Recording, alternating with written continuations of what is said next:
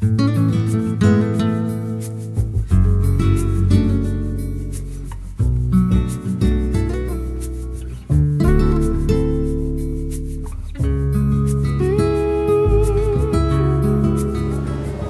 and welcome to May's edition of Green Fingered Tips. I'm Mark Smith. Today we haven't got Graham Drayton with us, but as you may know on previous shows, I always tell him that this gardening lark is child's play.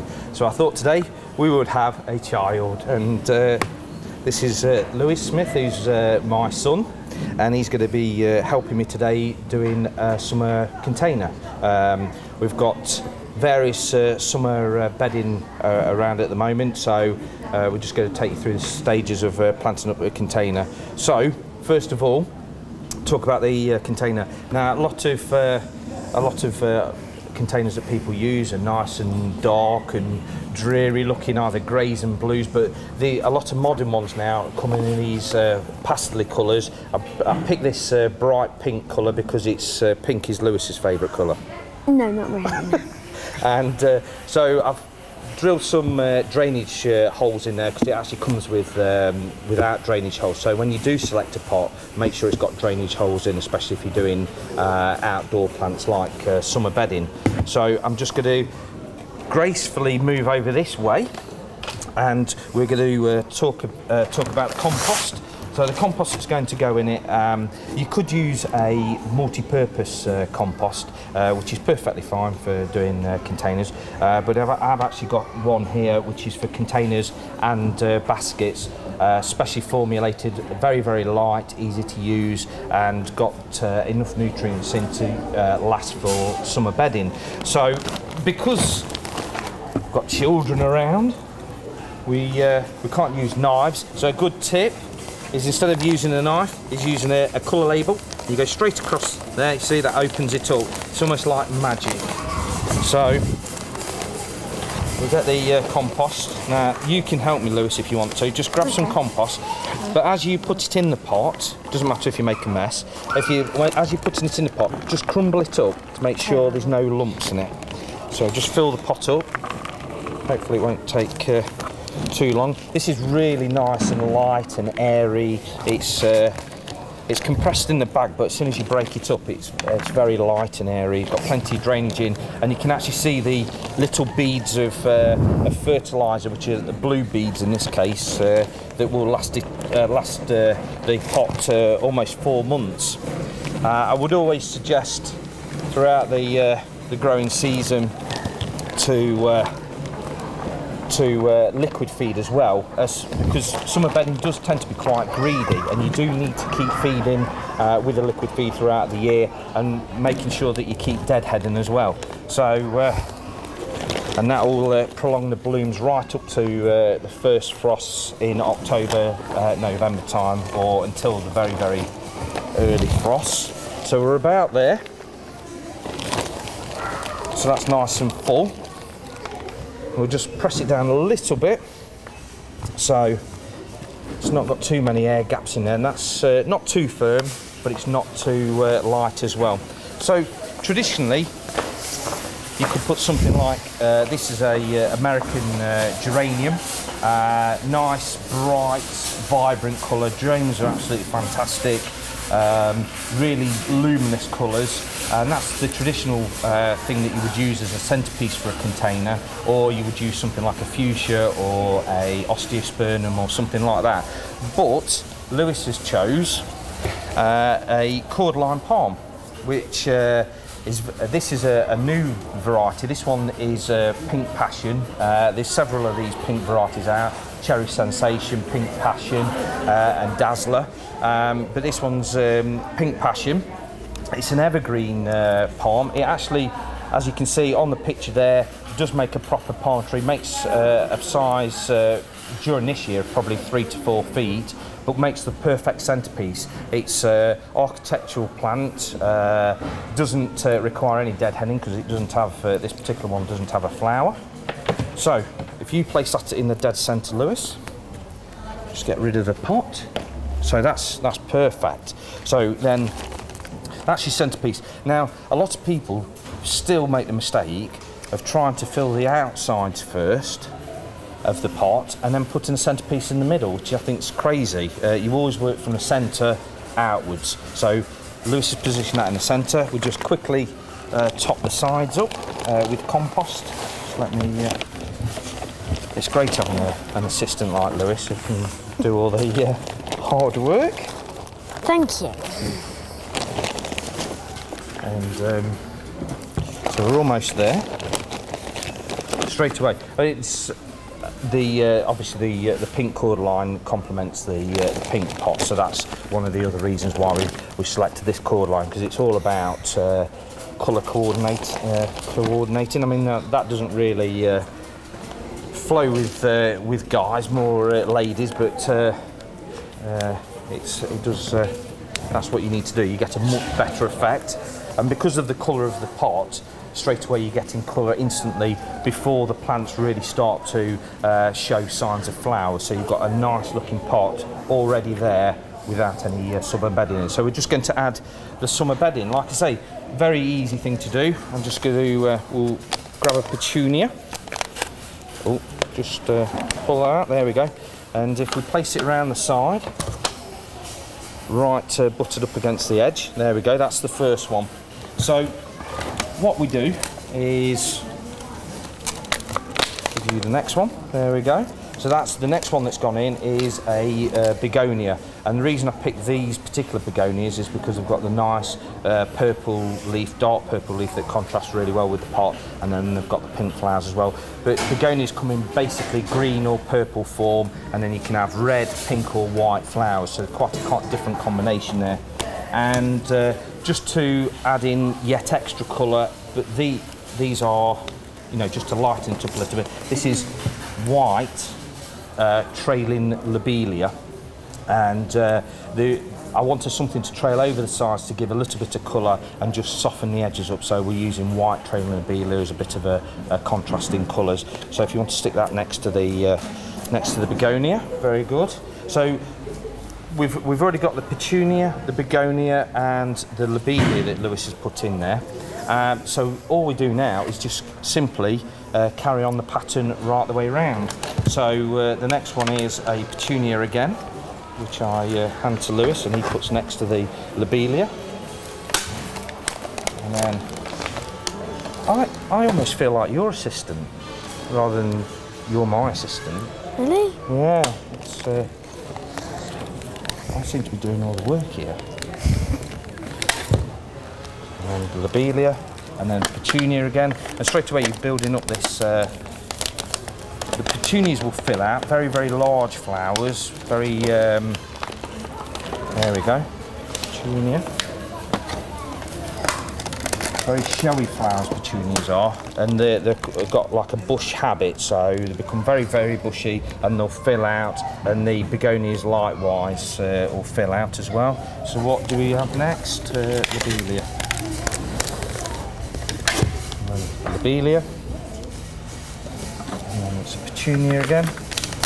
See, some of these haven't got any flowers, but they've got flower buds coming, so they will soon start to come into flower and look really attractive. And then the next one along is a begonia, and then it's lobelia. So there we go. Now, and that works out absolutely perfect. So the combinations are there. It's made the perfect ring. So what we do now is we fill in the gaps with the compost, and that's it. It's just as simple as that. It was nothing too hard. We don't fill it up too much because we don't want to bury the cordyline. We're just filling up enough to cover the roots of the bedding, the summer bedding plants. And this is clearly a lot easier than a hanging basket to do.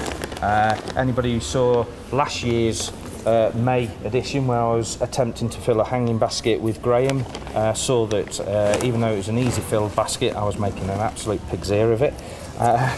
It wasn't my fault, it was a hanging basket's fault, obviously. But this, very, very simple, and like I say, it's almost like Well, it is. It's like child's play, and Lewis has done an absolute cracking job of that. He's much better than his daddy at planting up containers, and that is it. And within, say, because straight away it looks nice straight away, but in 2 to 3 weeks that will fill out. The lobelia will cascade down here, start to come into flower, and within 2 to 3 weeks it will look like a proper filled, full hanging basket. And I think that is an absolute superb job. So I think that's job's done. It's very good. So we'll high five. Well done. And that's your summer container done in sort of less than 10 minutes, and with the aid of a chart. So the moral of the story is get a chart in to help you. We're going to go and have a look at what we're going to have as plant of the month this month.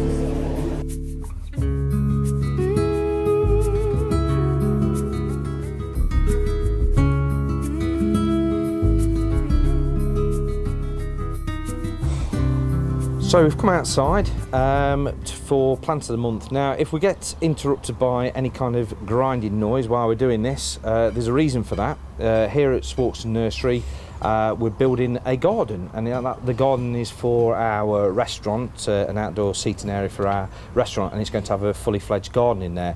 And it's something that we've been looking forward to for quite some time, and one of the reasons why we were doing the gardening programme was to be able to do that in the garden. So in the very, very near future, they're actually starting on it today. So but in the very near future, we'll be doing the green fingered tips straight from the garden, and showing you various different tips when you're planting your own garden. The great thing about doing a garden from scratch is we'll be able to see the garden grow and develop, see things that we've got right, and more importantly, see things that we've got wrong and rectify those. So it'll be really interesting to see that in the next couple of months, and like I say, that will be featuring those on Green Fingered Tips in the coming months. So back to plant of the month. And this is a favourite of mine. Clearly the pink one here is Lewis's favourite because of the colour, and the scabious is fantastic. It flowers from the beginning of February. Little tiny flower buds. You keep deadheading them, and they keep repeat flowering. Now, scabious, even though it's planted a month this month, there's always something really nice to show you. But the reason I've included that this month is because of the longevity of the plant, and you really get good value for money with scabious. It's great for bees and butterflies, which is always important, isn't it, Lewis, to have bees and butterflies in your garden. So all you have to do is just simply, when one of the flowers looks a little bit tatty, is you take the flower head off and it starts to send up new flower buds. And if you keep doing that, this will carry on flowering until August or September of this year. So long flowering time, bags of flower, stays very neat, only about a foot tall by a foot wide. So you can have this in a container, in a small border. Absolutely fantastic plant. So scabious, we've got pink mist here, which is a pink, and butterfly blue, which Lewis is holding there. Both do exactly the same thing and longer flowering time, so well worth having those in your garden. What's jobs of the month? Well, what's jobs of the month? Well, jobs of the month this month, because we've already moved into bedding season, is the most important thing if you're planting up containers like you saw earlier on, is keep well watering. With the weather keeps up and it keeps nice and warm, then you're going to have to carry on watering almost on a daily basis. More importantly is make sure you keep deadheading any summer bedding to prolong flowering period, and prune back any spring flowering shrubs that have been and gone and you've forgotten about. Any spring flowering shrubs like spirea, forsythia, flowering currant ribes, which are all flowering early on in the season, they need to be cut back now, ready for long flowering periods next year. It's really important to get that job done immediately. Can I put this down, Daddy? Yeah, of course you can. Of course you can. Okay, so new for this month. Nothing to say about you, but this is problem of the month. Okay, so this problem month, this is a indoor bamboo that we got this from Jill from Burton, and she said she was a little bit worried about the way that the leaves were looking a little bit sick, and especially these brown leaves. Now, having had a look at the plant looks fine actually, nice and green in the centre. It has got some new shoots on there, and I was a little bit worried because the compost was quite moist. And looking underneath, thinking that it hadn't got, it's a beautiful pot, but it hadn't got a drainage hole, but it has actually got a drainage hole. So I think what Jill's done there is it's got a saucer underneath, having spoken to it, it's got a saucer underneath, and with water in it all the time, and obviously it's taking it up, and that's great if you're going to be away from it for a long time. Bamboos need to be moist but not overly wet, and the compost is quite wet, so I think the coloration in the leaf where it's starting to look a little bit yellow is the fact that it's kind of in damp soil all the time. And then we've got a few brown leaves there, crispy brown leaves that might have been scorched, or it might be just again these yellow leaves turning brown to fall off. It's not a problem. You let the compost dry out a little bit, maybe just water it from the top. Jill said that she was watering it with distilled water. You can water it with distilled water, not a problem, but tap water is just as fine. You know, there's no problem there. You don't have to use distilled water on it. But just water it from the top, and then any excess will drain into that saucer underneath, and then it can take up that. So certainly don't leave any water in this saucer to make it waterlogged. And some of these leaves, the worst leaves, will go brown and fall off. You just clean those off, and then it'll start sending out bright green new shoots, and hopefully put on some extra new growth. So thanks for that, Jill. It's nice to have something different to talk about on the show, and if you do that, let it dry out a little bit, and don't overwater it, then that'll come back lovely and make a fantastic plant. So the way to contact us here at Swarkestone Nursery if you've got any problems like Jill's is on Swarkestone Nursery telephone, which is 01332 700 800, or you can email your problems in with photos, which always helps, and it's info at Swarkestone Nursery, remembering the E in Swarkestone, see it's not as good as Graham, nursery.co.uk. so that's info at swarkestonenursery.co.uk. Send in photos, send in your emails for all your problems.